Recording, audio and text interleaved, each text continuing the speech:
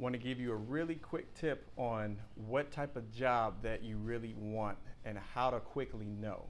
So we're going to break it down into two categories. Do you want a professional job experience or do you want an unprofessional job experience? And the truth is, some people want one, some people want the other. But regardless of what it is that you want, if you really want to know the answer to that, at least fast, look at your team of leaders. Or at an employer, look at your team of managers and supervisors.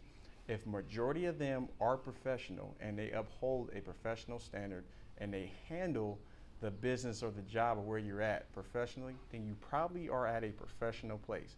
And if that's what you want, congratulations, you have gotten the environment that you want. But let's say you want an unprofessional place. If the majority of the managers and the supervisors are unprofessional, again, congratulations. You have now found a place that is unprofessional and that will fit you. So if you really want to know a fast way of doing that, just look at the leaders.